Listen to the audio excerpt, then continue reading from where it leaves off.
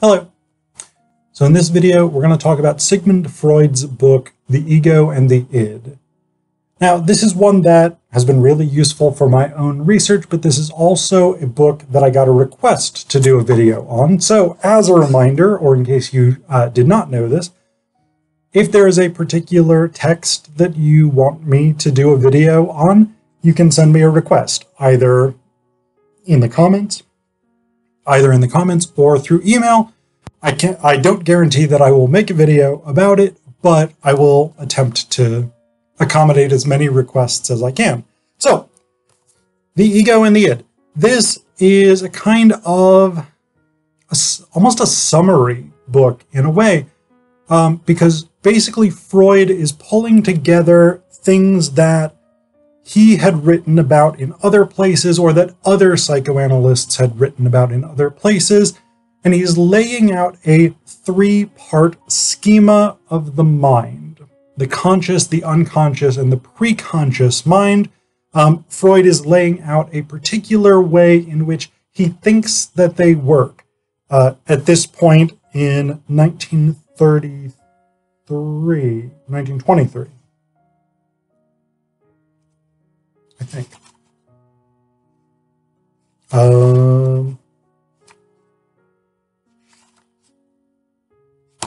1923, according to the back. I thought it was 1933. Anyway,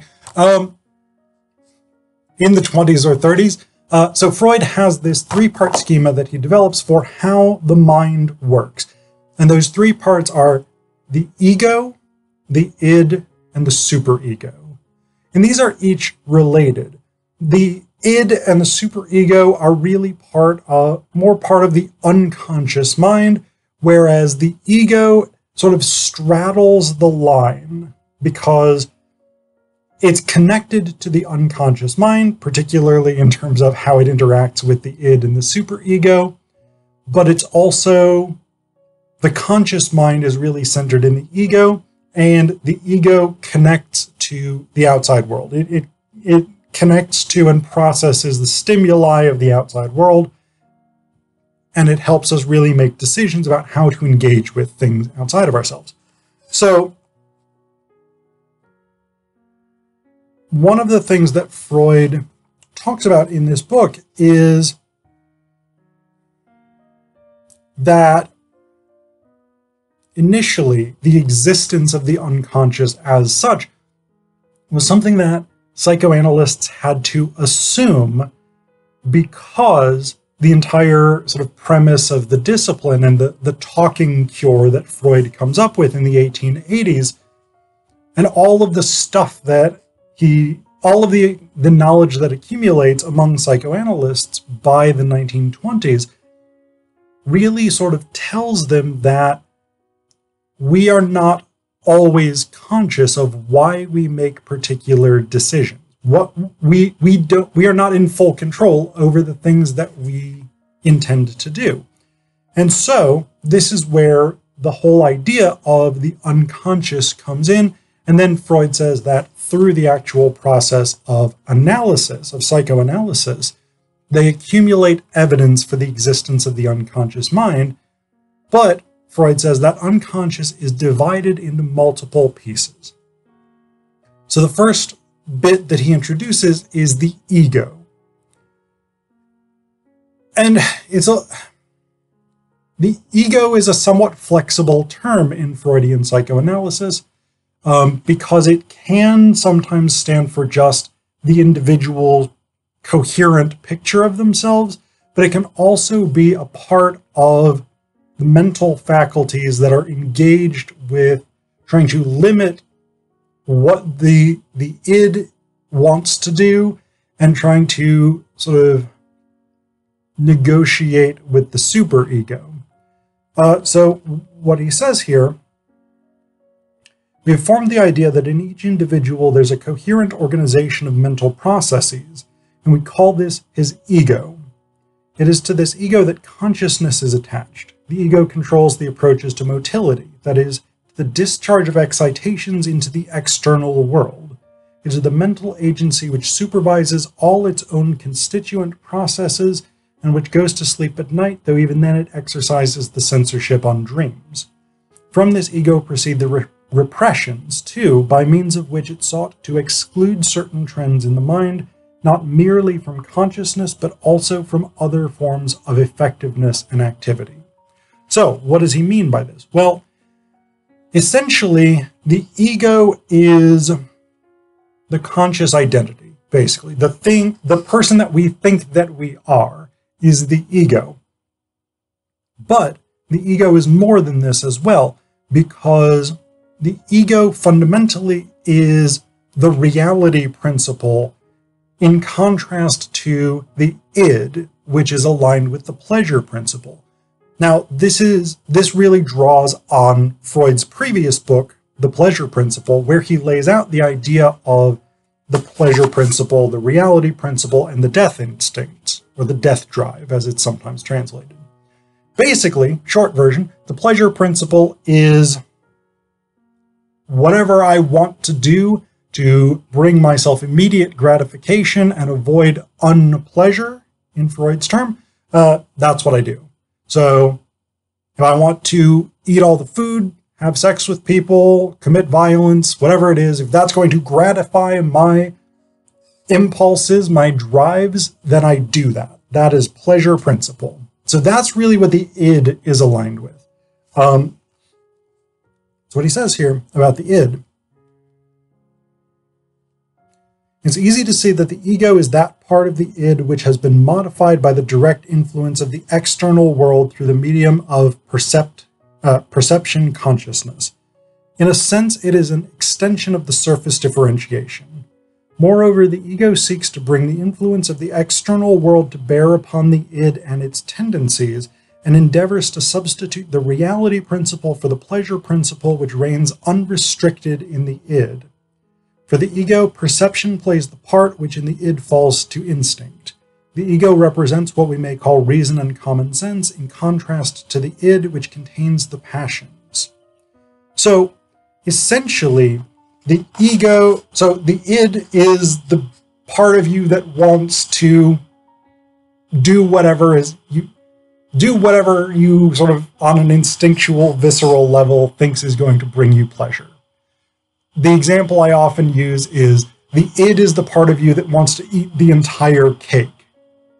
The ego is the part of you that says, okay, but if you eat the entire cake, you're going to be sick later. And that's the reality principle. The reality principle basically is if you give in and just gratify your desires continually, then that will create unpleasure in the future. Or there will be some sort of consequences for this. If you go out and commit acts of violence because you enjoy doing it, you will go to jail. And so the reality principle tells you the amount of enjoyment you would get from committing that violence is less than the amount of unpleasure or unenjoyment you would get from going to jail. So this is the relationship between the id and the ego. The id wants to go out and do all the stuff. It wants to enjoy, it wants to consume, it wants to do these instinctual things, and the ego has to restrain it. The ego has to say, no, we can't do these things. We can't eat all the food, we can't have sex with whoever we want, we can't commit acts of violence, because there will be negative consequences. And one of the things Freud does talk about in this book is that the ego will often try and present alternatives to the thing that the id doesn't get. So the ego will try and sort of reconfigure itself or parts of itself in order to make up for lost love objects, as Freud puts it in here. To basically make up for the things that the id doesn't get to do in order to allow the ego to control the id, in order to allow the reality principle to be imposed on the pleasure principle as a form of repression. And that's another big concept in here, is the idea of repression. That is, preventing particular instincts or impulses or drives or whatever it is from dominating the subject and controlling what they do. As people later on, like I think it's Herbert Marcuse, comes up with the idea of surplus repression. So as psychoanalysts later note, there are different approaches to repression, or different forms of repression, some of which are more basic, some of which are more in excess of others. So, but that's basically the relationship between the ego and the id. The id is, I want to go do things. The ego is, we can't because bad stuff will happen. So we need to repress that desire. I'll give you an alternative to fulfilling that desire, etc., etc. But the third element of this triad is the superego. The superego, also called the ego ideal in this book. Those terms are often used interchangeably, though later on I think superego simply becomes the particular term. The superego is essentially an internalized voice of authority, a conscience, but I would say kind of a conscience on steroids. So what essentially happens, so okay, I'll read you this section. Actually, I'm gonna read you this section and then I'll come back to this. Not that you know which pages I'm on, but so the superego, Freud characterizes as self-judgment which declares that the ego falls short of its ideal. And he also says that social feelings rest on identifications with other people on the basis of having the same ego ideal. So the superego is the part of the unconscious that judges not just what we do, but what we want to do. So the sense of guilt for, like Jimmy Carter, right? And that famous thing where he came out and confessed that he had lusted in his heart after other women or something like this. That's superego. It's not, I, Jimmy Carter, have had adulterous affairs. It's, I wanted to have adulterous affairs. And so I am penalized not for my actions, which would be what the reality principle is concerned with, but for my desires, for what I want to do. That's really what superego is about. And superego is kind of rooted in internalized versions of external authority figures, the father being the primary one in Freudian psychoanalysis. So for Freud, this would mean generally the literal father, like your actual male parent. For Lacan, who comes along and builds on Freud's work, this might mean both the actual literal physical father, but also the capital F father. That is the other, the big other, the figure of sort of ultimate authority and ultimate access to enjoyment. And we can see that the roots of that idea in Freud's description of the superego here. But for Freud especially, and actually equally I'd say for Lacan, for psychoanalysts, I'll put it that way, it's not just the father, either the literal father or the figurative father, that sets the template for the superego. This can also be religious leaders. This can be teachers. Any form of authority that tries to limit and control and instill a sense of morality and especially a sense of guilt in the subject can contribute to shaping the superego.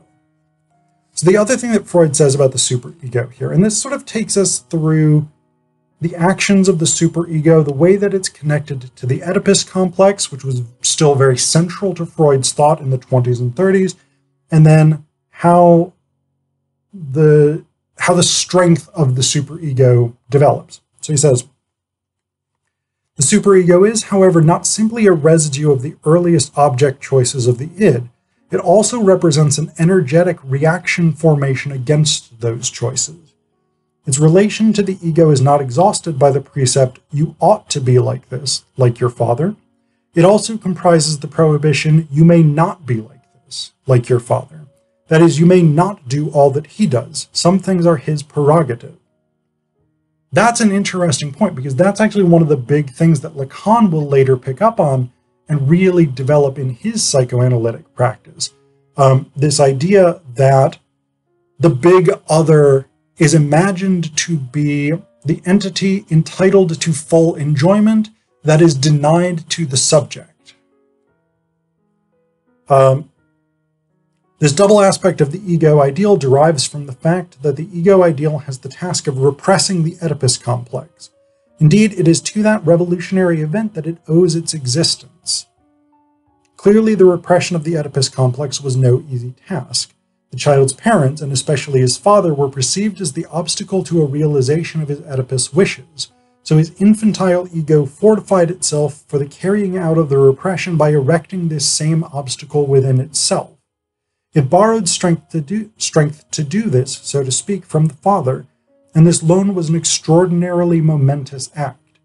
The superego retains the character of the father, while the more powerful the Oedipus complex was, and the more rapidly it succumbed to repression, under the influence of authority, religious teaching, schooling, and reading, the stricter will be the domination of the superego over the ego later on, in the form of conscience or perhaps of an unconscious sense of guilt.